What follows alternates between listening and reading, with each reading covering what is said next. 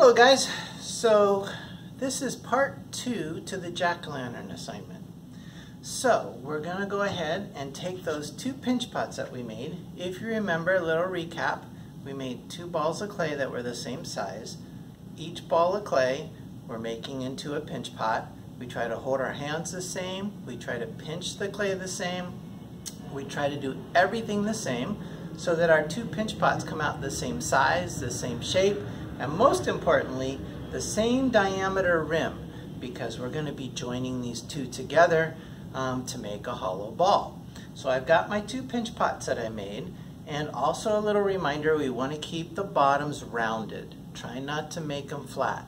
It'll make them much easier when we paddle this to get a nice rounded shape for our jack-o'-lantern with an already rounded top. If it's flat, you're going to have an edge here and it's going to look like a can or a barrel. And it's hard to tap and get rid of that edge. So keep them rounded, okay? And again, make them about 1/4 of an inch in thickness. If you leave any thickness anywhere, just leave it up at the rim. So I have a little bit of a sponge here, padding that came in a box of, I think it was some clay supplies. So I'm just gonna rest my pinch pots on them so that they don't get flattened on the bottom. If you have something like that at home, you can use a towel or whatever, but if not, it'll be okay. So the first thing we're going to do is we're going to cross hatch the rims of these and paint them with slip. So you can use a needle tool, you can use a sharp pencil, you can use the tip of a knife. For the sake of being quicker, I use a fork, and it's got 4 prongs, so it goes a little faster. And I'm just going to rough up the edges here by scoring into them with the fork. It doesn't have to be pretty. It's just going to help rough up the weave of the clay so that it'll join together a little bit better. Some people will say you don't need to do this, especially if your clay is very soft. I was taught to do it, so I just am kind of passing it along. I find that it helps things join together better. So I continue to do it. However, if you watch some other videos, don't be surprised if someone says it's a bunch of nonsense and that you don't need to do it. And I think if your clay is really moist and you're blending it really well, you might be able to get away without doing it. But since our clay may be more towards the leather hard state, we're going to do it just to ensure that we get a good join. So once you have those cross-hatched, take some of your slip, and again, remember we want our slip to be about the consistency of a creamy yogurt. And go ahead and put plenty of that on there. We can always wipe away the excess, but we want to make sure we have plenty so that this is going to get a good join. Do that to both pieces that you're going to join. Just kind of slather it on there, dab it on, whatever it takes.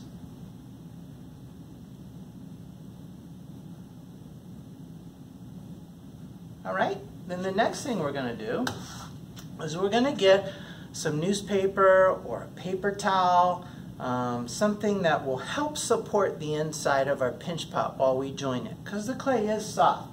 So if you have some newspaper at home, you can get yourself just kind of 1 full sheet to try to start with. We don't want to stuff it in there, but we want it to be in there to support it nicely.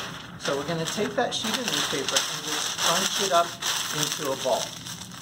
And like I said, we don't want to stuff both halves and make it so tight that when we put our 2 pinch pots together, as they dry and shrink a little bit, it will cause this to bulge out and it'll show through in our pumpkin. So we want it to just kind of rest in there loosely, and that's just enough to provide some support. So just let it rest in there, don't stuff it, only in 1/2. So the next thing we're going to do is we're going to take one of the pinch pots and we're going to set it on top.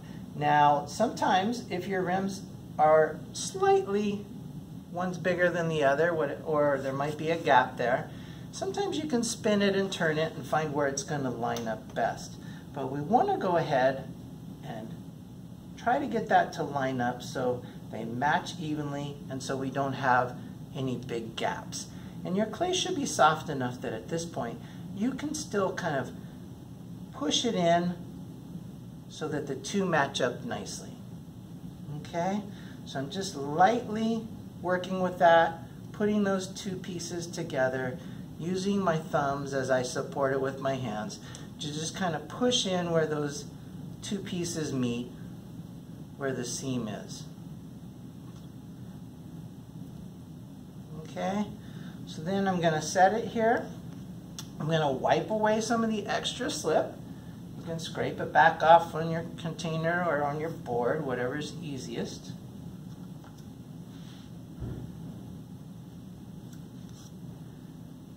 And just go around and check on that. Make sure that you don't have any big gaps. So now what we want to do is we want to take our rib tool. Now if you went out and got some ceramic tools, your wooden one that looks kind of like an ear shape, that's a rib tool. If you have one of those, that's what I would prefer using, something a little bit firmer. If you don't have one of those and you have an old gift card, you could use that. Or if you don't have an old gift card, get last year's school ID. It's the same thing. You can use that as well. If you don't have that and you have a ruler that has not too wide of an edge, you could use that like a rib tool also. Since I do have a rib tool here, I'm going to go ahead and use that. I'm going to try and turn this where you guys can see. I hope my hands don't block what I'm doing. But what we want to do is take that rib tool and we want to scrape the clay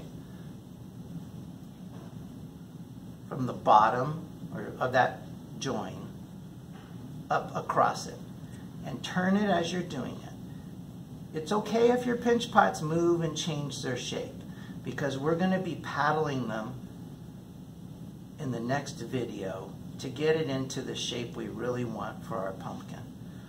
So at this point, what we're concerned about is getting these two pieces joined together well. And you can scrape from the bottom to the top, or you can scrape sideways, whatever it takes. Go all the way around and try and scrape some of that clay up to where it covers the seam.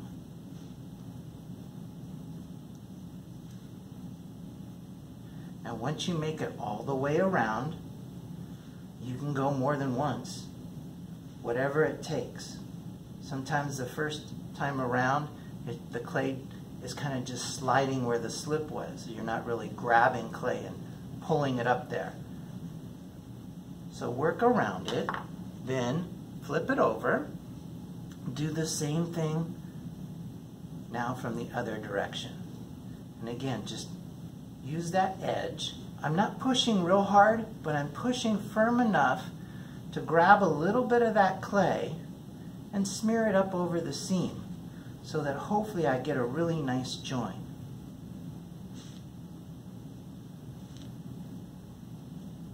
And again, don't worry about changing the shape of your pumpkin or your pinch pots at this point. You do have newspaper inside, so that's going to help support it as you work with it.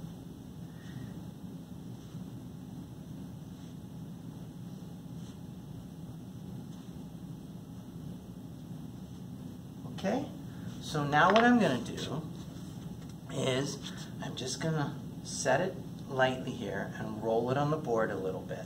It's going to flatten out where that seam is, and if I have a weak spot, it's going to want to start to split open there. And if it starts to split open, then I'm just going to go back now with my rib tool and I'm going to scrape it a little bit more to help join it and to reinforce that weak spot.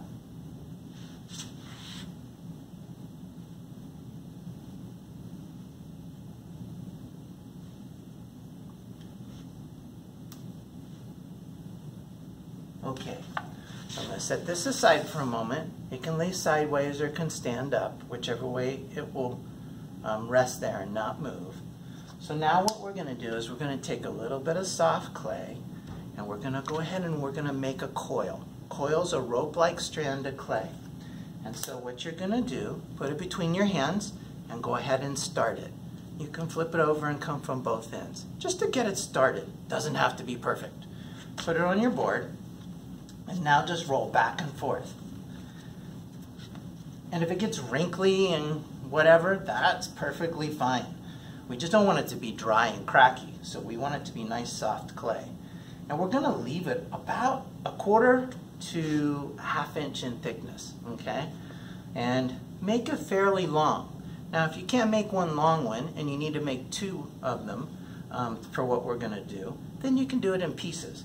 But one long one is always nice. So what we're going to do is we're going to take this and we're going to set it right over where our seam is. So you should still be able to tell where your seam is somewhat to know where to lay this. And just start and wrap it completely around where you join the 2 pieces. And what I found over the years is if you do this little step, then after your jack-o'-lantern is finished and fired, as the clay shrinks, you won't see the seam. If you don't do this step, because of the way the clay shrinks and fires, you'll be able to see the seam, even through the coat of glaze. So we want to press that on there. Now, because it's really soft clay, we don't need to cross-hatch and slip it, okay? So what we're going to do is what's called blending. So as we support it from the middle of the clay, you're going to take your thumb and pinch and smear it into the pinch pot. And then on the other side, do the same thing. So from the middle, you're going to smear it outwards, whether it's to the right or the left or the upper or lower part, depending on which way you want to hold your pumpkin. And you're going to smear that in all the way around. And again, it's adding a little bit of thickness in the middle section where your join is, and that's just going to help to strengthen it and reinforce the join, especially if you had any weak spots. And as I said, it's going to go ahead and help it to not show that seam when your clay dries and it's fired.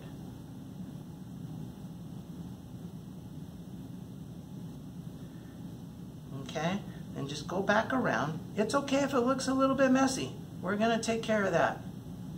Okay, just make sure you get that nice coil blended in there. And again, my pinch pots are really soft, so as I'm doing this, I'm being a little bit delicate in the way I hold it. I don't want to manhandle my pinch pots at this point because I don't want to smash or change the shape too much of what I have going on. Okay.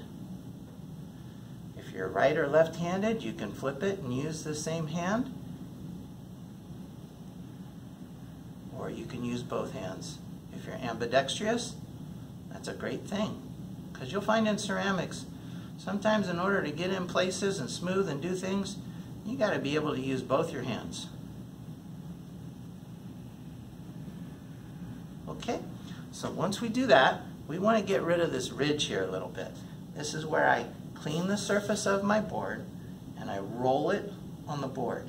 It's going to flatten down that little bit of clay and it'll start to help clean it up a little bit. And if your board gets really moist and you feel like it's sticking too much, you can always move it around on your board to a drier spot. Okay?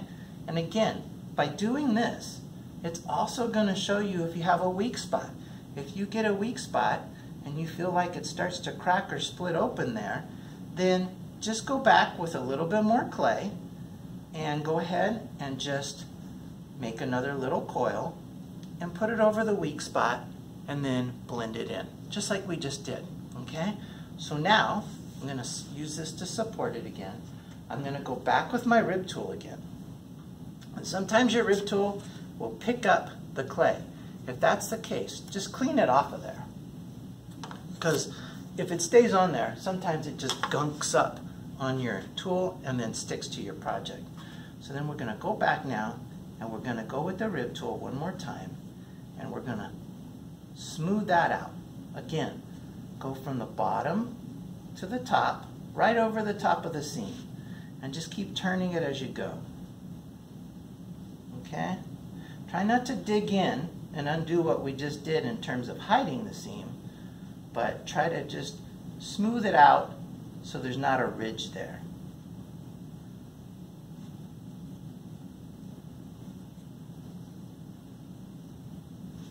This is just going to reinforce our join. And that way we know it's not going to split. We don't have to worry about our jack-o'-lantern coming apart when we go to shape it.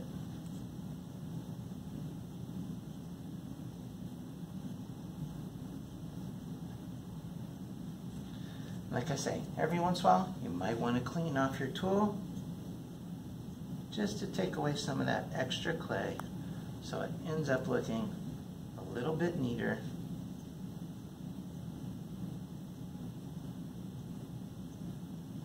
and smoother.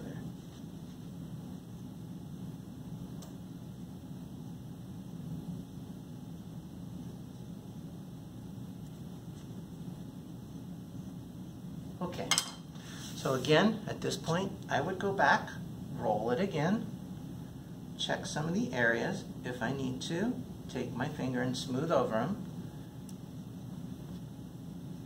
You can tilt it on its side and smooth out some of those little rough areas.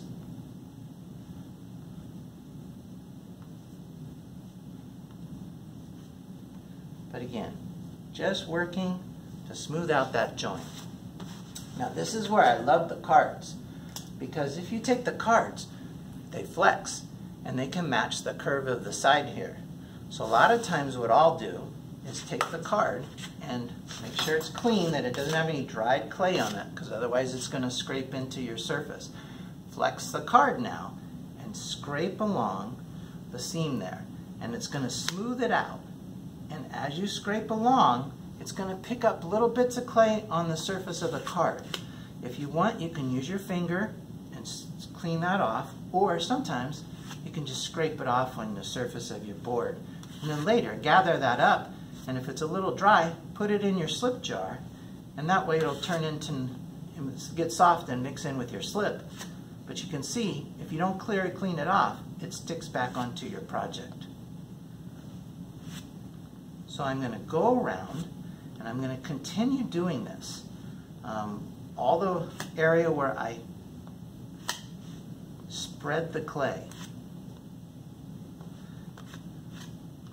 I'm going to try to smooth it all out and make it look nice and clean.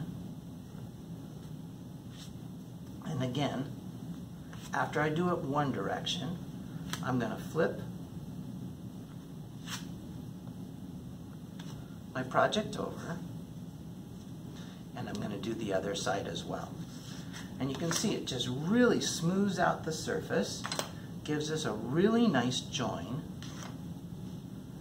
And then what we're going to do is we're going to bag this up overnight. So all this is kind of part 2, I would say. And then part 3, we will be using a paddle. So I'm going to show you those here in a minute. And we will be lightly tapping our project to get it into the shape that we want. And then from there, we'll be adding our lines to make it look like a jack-o'-lantern. Okay? So that's about all I'm going to do on this at this point, because I don't want the video to be too long. What I would do is I would probably smooth this out with the card just a little bit more, and then I might take a sponge and actually I'll do the sponge part. Give me 1 second.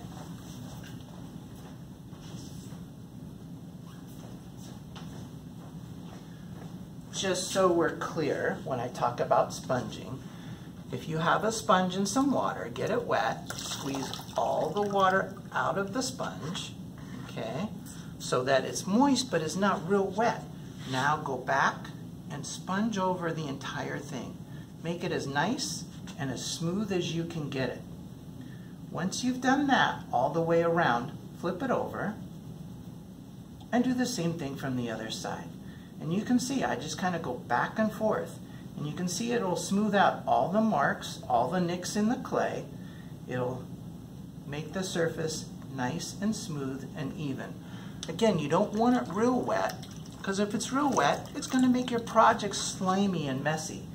And at the same time, if it gets too wet and your clay takes on too much moisture, then when it sits overnight, just from the weight of the moisture in it and from it softening your clay, your project will want to split open. You'll come in the next day, it'll look like a cracked egg, and you'll think, somebody messed with my project. And it's not. It's just because the weight of the moisture in the clay itself and the softness of it will cause it to split open. So again, you're dipping your sponge in the water, but you're squeezing almost all the water out of your sponge. And I'm doing this kind of fast because I just don't want the videos to be too long for you guys. So I'm trying to break it down in steps. But you got to realize I'm trying to make this in real time, and I want it to be as perfect and as nice as I possibly can get it. Okay? So once I've done that and I've cleaned it up, I'm going to get a spare plastic bag. And I gave you guys some of those when I gave you your clay at the start of the quarter. So you're going to make sure that there aren't any fragments of dried up clay in there. You're going to take your project and you're going to go ahead and put it into the corner of the bag where you can get almost all the air out of the bag. Okay? It's wet, so it'll want to stick a little bit. But put it in that corner. Go ahead and try and wrap it around it and get all the air out. We don't want it to dry out. Okay? Then you can go ahead and just twist it up and tuck the bag underneath it. And you can probably use the bag as a support. If you do have the sponge or a towel or something you want to set it on so it doesn't get a flat spot, you can set it on it. But there might be enough bag there that that'll support it on its own. So at this point, I'm going to let that sit. I'm going to let that hang out overnight, and it's going to have a chance for the clay to really join together. So that's a strong seam, a strong join, and we won't have to worry about it splitting open when we go to paddle it. So now, as I told you guys, we're going to be paddling it or tapping it. And so we're going to be using a wood board. So if you're at home and you have some sort of wood board like this, just a trim piece that you can use to tap it with, we're not going to smack it, okay? We're going to lightly tap it. And I'll show you that in the next video. And that's going to help us to round off the edges to put it into a nice shape. If you can't find a wood board, maybe you've got a ruler at home. Now the ruler, it doesn't have as much weight behind it, so you might have to tap a little harder. I like something with a little more weight behind it, like just a piece of trim molding. If you've got a yardstick that's a little thicker than a ruler, you could use that also. So between now and the next video, or when you get to this point, be looking around your house for something that you can use as a light paddle, okay? And that will really help you out in terms of shaping it so that it looks like an actual squash or a pumpkin. And then, again, be finding a card or a rib tool, because that's going to help you out. Okay? I know the video doesn't show my face, but I want you to focus in on the actual project and what we're doing to actually join it. So I'm not worried about if my head's cropped off. All right? I'll see you on the next one.